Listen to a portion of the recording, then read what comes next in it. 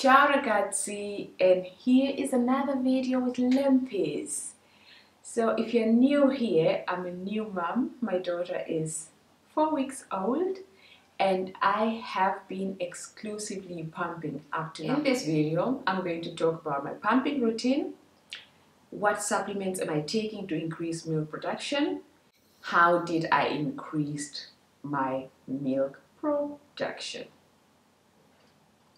At the moment, I'm pumping 1,200 ml of milk per day, and it has not always been like that. When I started, it was let me say about 200 per day, and I was extremely worried when I discovered that I could not really, it was not working out for me. Breastfeeding, like directly to give the breast to the baby, was not working out for me. I was freaking out, and I have had that, oh my goodness, you're not going to be able to produce enough milk and you're probably going to stop producing milk very soon. What am I taking at the moment that allowed me to pump 1,200 ml? And I have to say 1,200 ml for me is a lot and enough. My baby at the moment is not even taking that much, it's taking, I'm not quite sure how much, let me say about 600 ml. So I have, I feed about 6 times a day and each portion is about 100. And then I have always like about a 400 ml left over, and that is, according to my storage portion, about 2 portions, because each bag, in each storage portion I use a maximum 200 ml.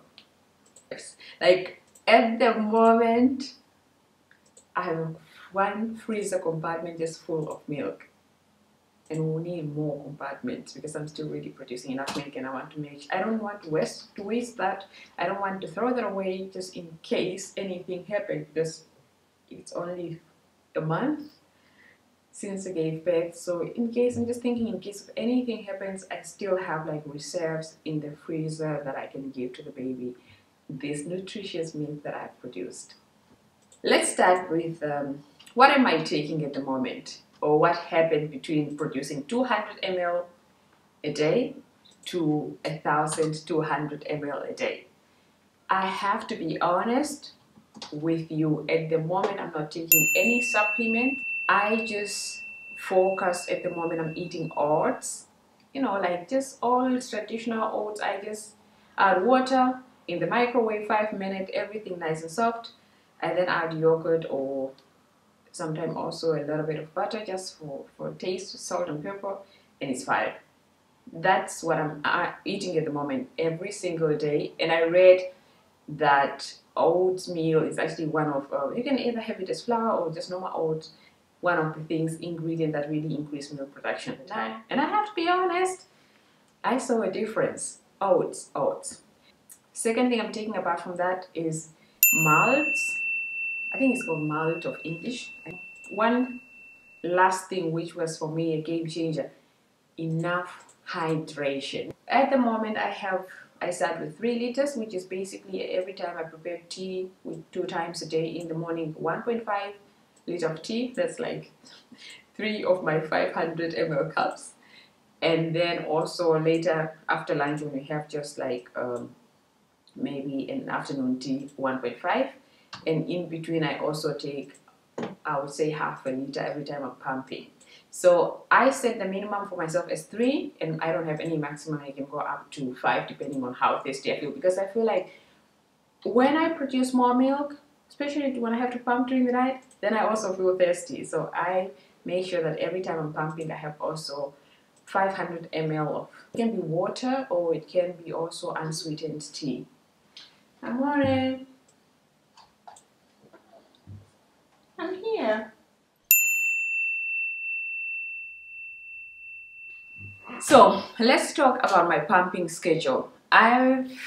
When I started, I was pumping like maybe whenever I feel like the breasts are full, then I would pump, or just the schedule was not that irregular, and I was not consistent. I would just like sleep, and then whenever I wake up, I pump. And that's when I was producing like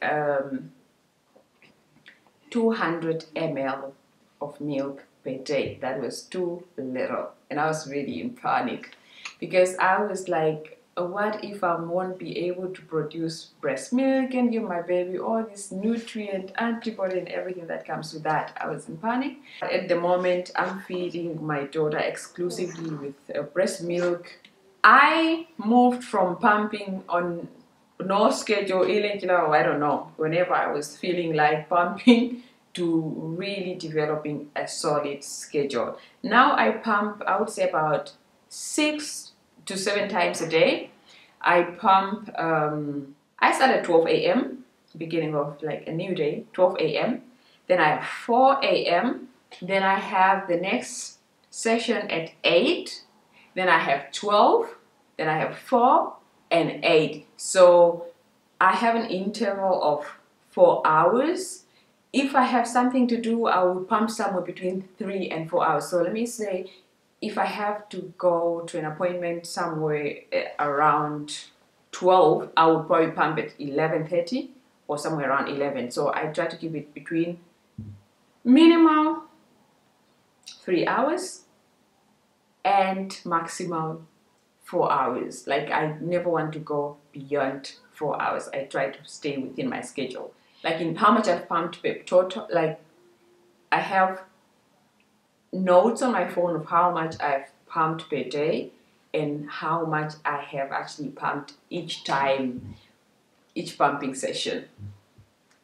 And it works very well. So every time I pump somewhere between 210 when everything is fine, also sometimes 225.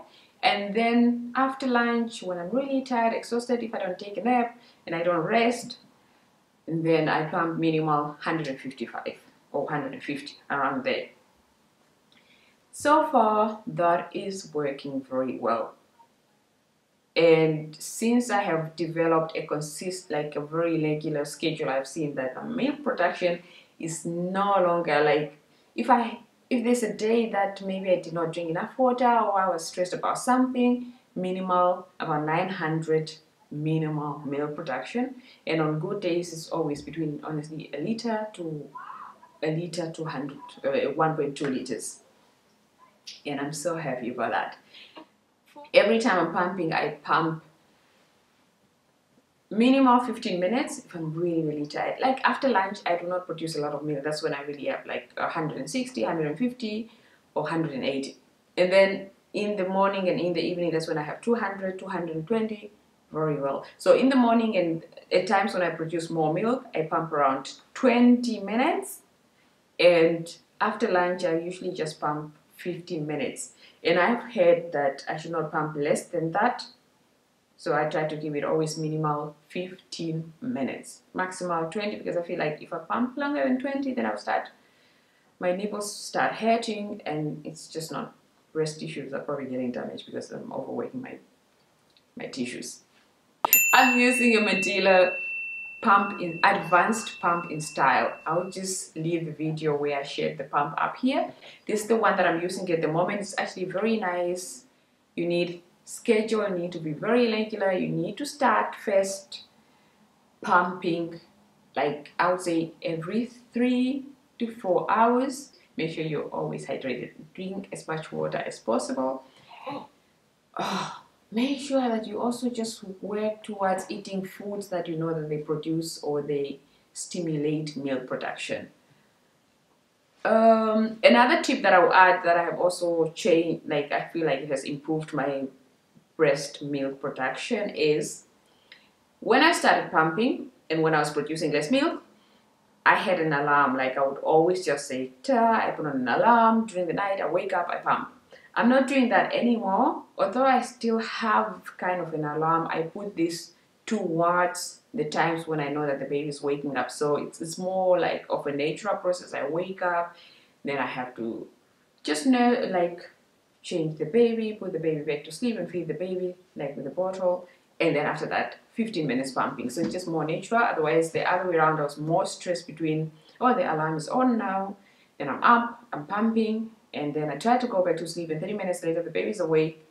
There was a little bit, so much stress, and I think that's also not just counterproductive. This is where we're at, and this is what I'm doing And so far so good. It's just 4 weeks now, but I'm hoping that's going to work better and it's going to work to be like this until the end of breastfeeding. I will probably do a couple more videos about what pump am I using,